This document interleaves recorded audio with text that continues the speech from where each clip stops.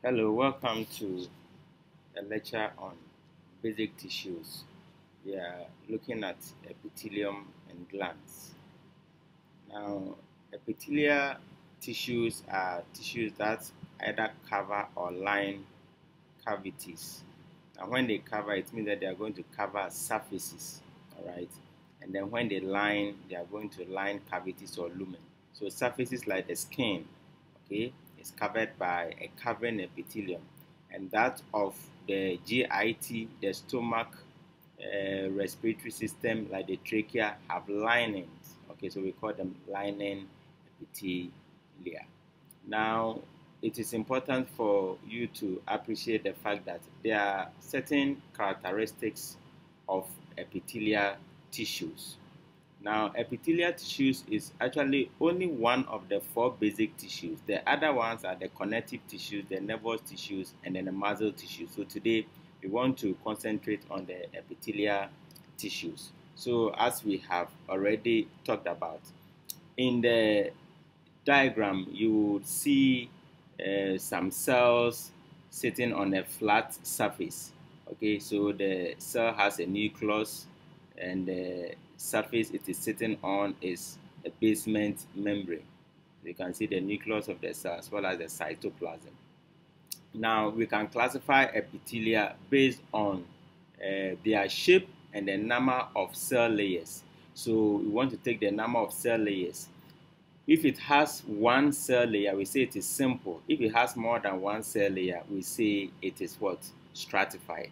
So for simple, you can have the shape being flat or squamous or square-like, called cuboidal, or taller than wide, which we call columnar. And if it is stratified, you only use the topmost layer and the shape of that topmost layer to describe that kind of epithelium. So if there's a stratification where the topmost layer is squamous or flat, you say it is what? Stratified squamous.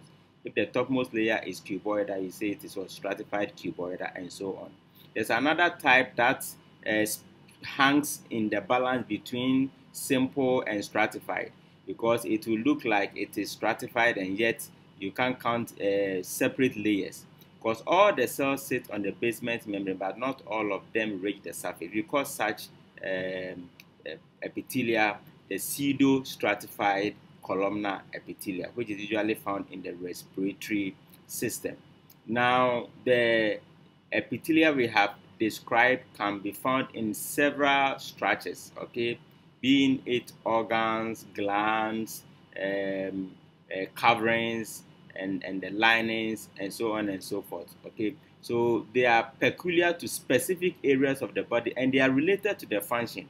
Okay, so the function of that part of the area with its epithelium will demand whether it should be simple or stratified, and whether it should be squamous or what, cuboidal, or whether it should be columnar or not. So most of the time, if it's an area which needs protection, then you talk of what? Stratification, so that you increase the number of cells there to resist or withstand any abrasion or erosion or harshness, okay, from the environment. All right. So the skin, for instance, is exposed to the environment, the sun, ultraviolet rays, and what have you. It is stratified squamous. The vagina is stratified squamous because of the intercourse and the coitus that occur in that organ. Because of the back and forth penetration, you need stratification to reinforce the area. If it's just simple, it's going to tear and then cause damage to that structure. So always bear in mind that for every epithelium, it is related to its function.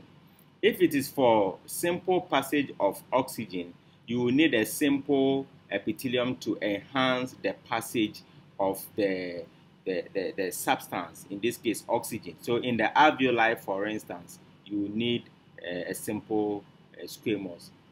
Now, epithelial cells have several characteristics. Okay, I have mentioned some of them in my introduction. One is the fact that it sits on a flat surface known as a basement membrane. The other is that it can be either a one cell layer or what, several cell layers. Others are the fact that they are avascular. Okay, they are avascular, which means that they do not have their own blood supply. So think about it. How are they going to survive if they don't have their own blood supply? There should be something to give. All right. So think about that. So that's one of the characteristics. Again, I've mentioned that depending on the number of cell layers, you can also describe or characterize an epithelium.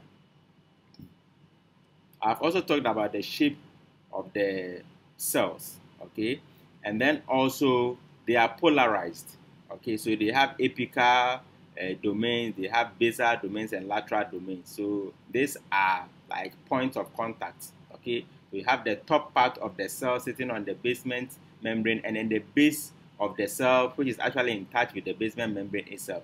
And because there are several layers sitting on that flat surface, it means that you have another cell joining on the lateral side. So we say that it has apical, basal, and what, lateral domains. Now, some of these apical domains may have surface specializations like cilia and hair or microvilli. Then also the epithelia can regenerate, okay, or renew itself. All right, so these are 7 major characteristics that you have to remember when you talk about epithelia.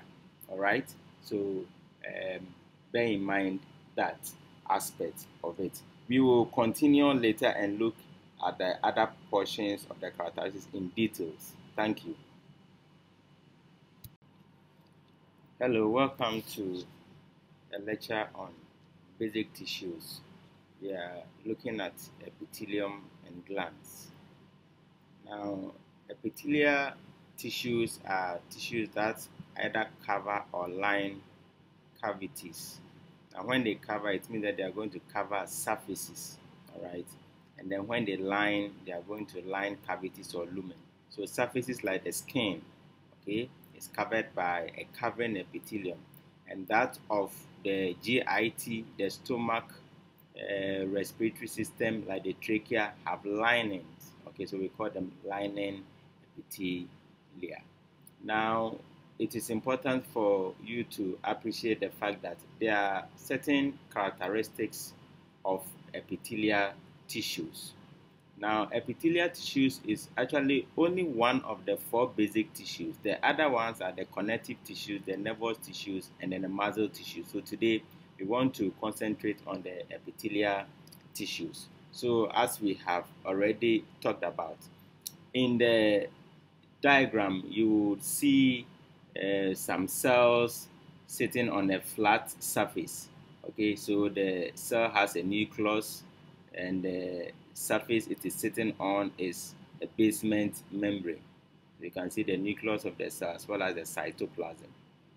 Now, we can classify epithelia based on their shape and the number of cell layers. So we want to take the number of cell layers. If it has 1 cell layer, we say it is simple. If it has more than 1 cell layer, we say it is what? Stratified. So for simple, you can have the shape being flat or squamous or square-like, called cuboidal, or taller than wide, which we call columnar. And if it is stratified, you only use the topmost layer and the shape of that topmost layer to describe that kind of epithelium. So if there's a stratification where the topmost layer is squamous or flat, you say it is what? Stratified squamous. If the topmost layer is cuboidal, you say it is what? Stratified cuboidal, and so on. There's another type that hangs in the balance between simple and stratified, because it will look like it is stratified and yet you can't count separate layers, because all the cells sit on the basement membrane, but not all of them reach the surface. We call such epithelia the pseudo-stratified columnar epithelia, which is usually found in the respiratory system. Now, the epithelia we have described can be found in several structures, okay, being it organs, glands, coverings, and the linings, and so on and so forth. Okay, So they are peculiar to specific areas of the body and they are related to the function.